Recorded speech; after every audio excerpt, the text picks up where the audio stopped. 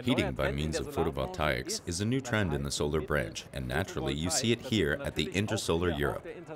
A number of photovoltaics manufacturers are presenting their solutions for heating with solar electricity. Now I will go to these manufacturers and listen to what they have to say about this idea.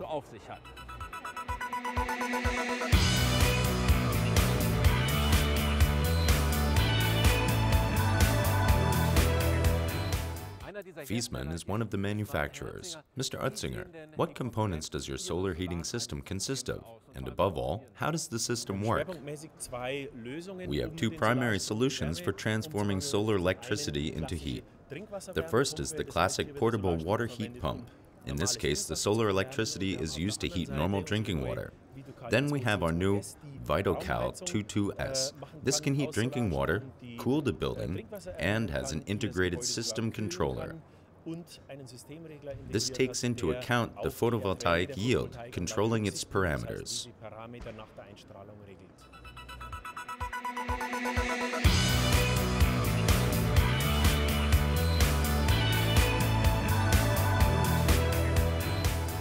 Stiebel Eltron is also involved with this new technology. What are you presenting here in this area?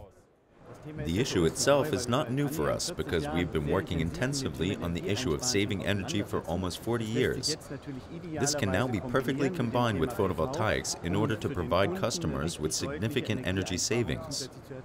Let us summarize this all briefly. What is the major advantage in combining a photovoltaic system and a heat pump? The major advantage is that you can always use the water to store the electrical energy, something that does not otherwise exist in this form today. Thank you for the information. We have also inquired with BSW what they think about the idea of heating with solar power.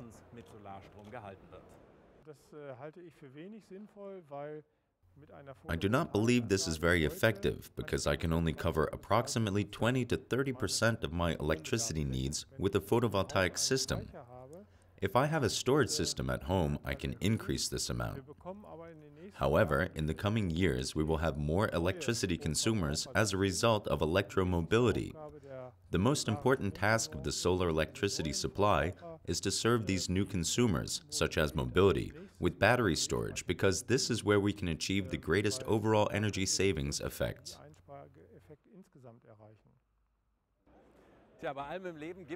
As with all things, there are advantages and disadvantages. One thing is certain, a lot is happening in the field of environmentally friendly heating. It will definitely remain exciting.